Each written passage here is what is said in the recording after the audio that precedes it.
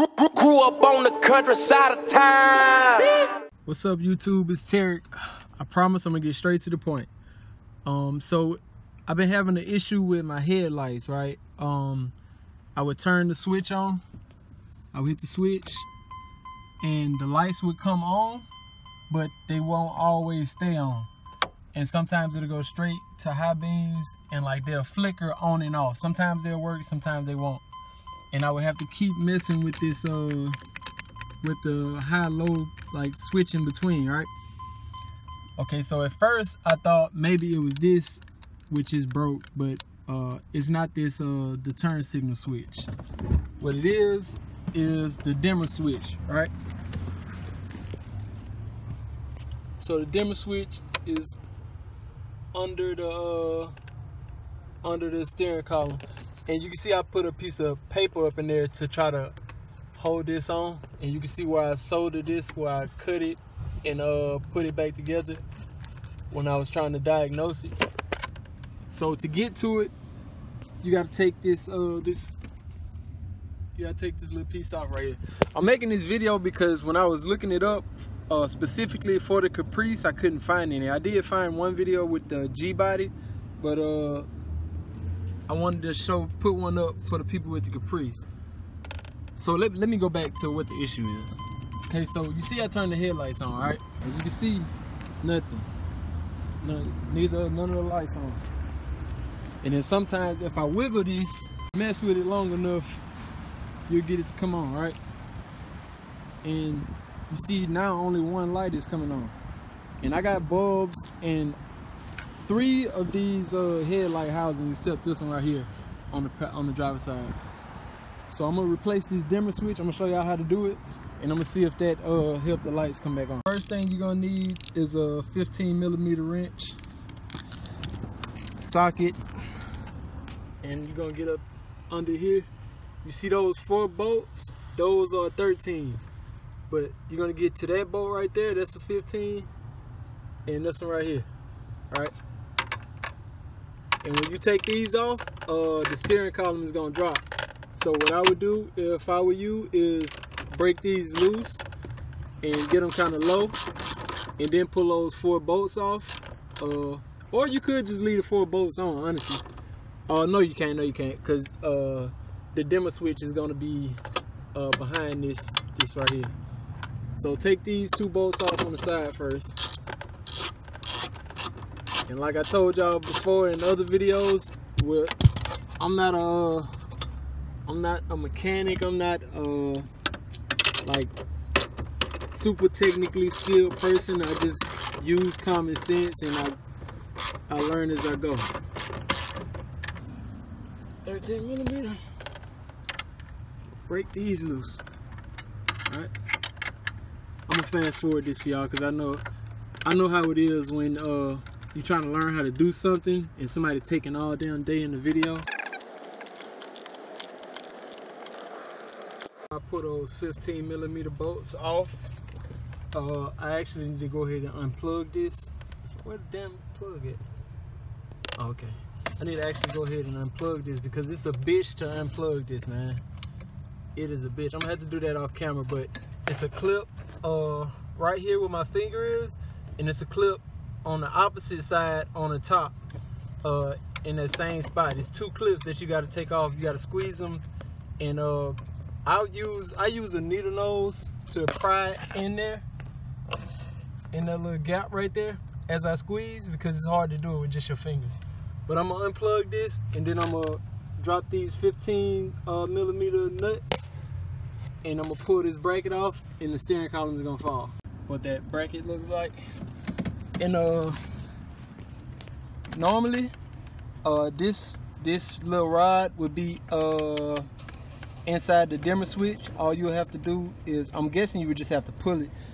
Mine is broken, you see, because I tore up this damn housing when I couldn't figure out how to why my lights was fucked up. So I tore all this up thinking that it was this, you know, why my lights wouldn't come on, and it turns out it was just the dimmer switch. And I had to go to the junkyard to pull this small little piece right here because I broke the one that was in my steering column. But let me get back to this video. Okay, so this is an 8mm, and that's an 8mm, and that's literally it. You pull those out, and this is gonna come right off. I had a zip tie from where I tried to keep this on because I thought maybe that would prolong it, but just get this off. Take the 8mm.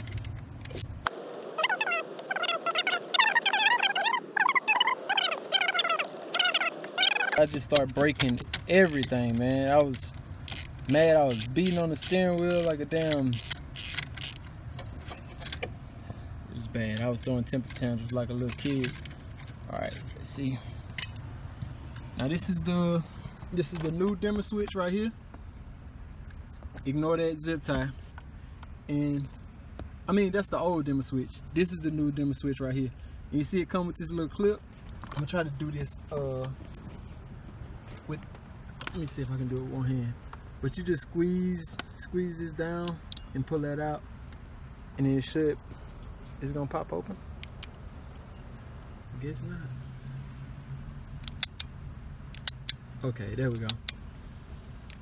Oh, that's satisfying. So I'm gonna put this new switch in. I also bought a new harness because mine it kind of got melted. And this is before I did this ghetto soldering that I did. But I'm gonna try that one just to see if it works still. Where the fuck did I put? Okay. So now it's just as simple as putting this new one back on. I'm gonna put the bolts in off camera. And also I want y'all to be aware that you can adjust this. You see how it slides on once you put the screws in? And that adjustment is for this this rod right here. Because once you have the rod connected in here, if your assembly was together, the reason why I'm not worried about the adjustment is because you know, I can't put none of this on until I get that housing cover. So I'm gonna just tighten it up in any kind of funky position. And now I could just go ahead and plug this thing back up. Which way did this go? Okay, yeah. Just plug this thing back up. And before I even put the steering wheel back up, I'm gonna turn the lights on. Let's see, the headlights went straight to bright. Let's see. And of course, it's still fucked up. Only one light. Let's see if it switched from high to low. I forgot to demonstrate to y'all. When I clicked this before, it wouldn't go from high to low. It just stayed on high. Let's see if I click it. Okay, so it does work now. You can see. Now I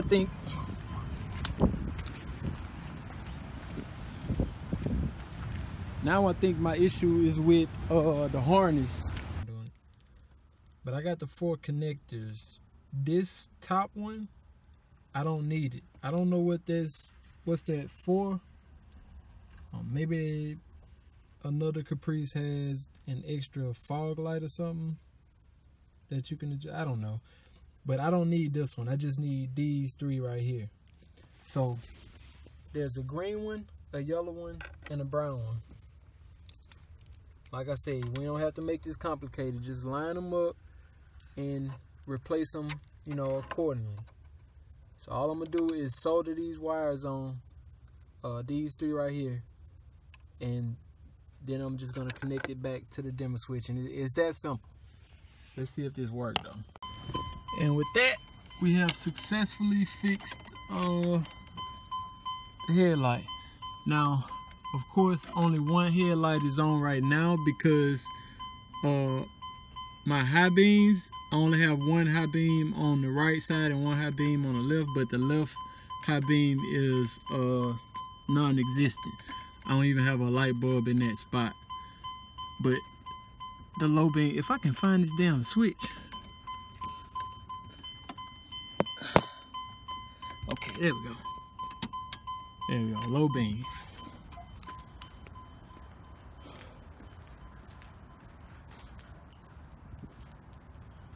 There we go.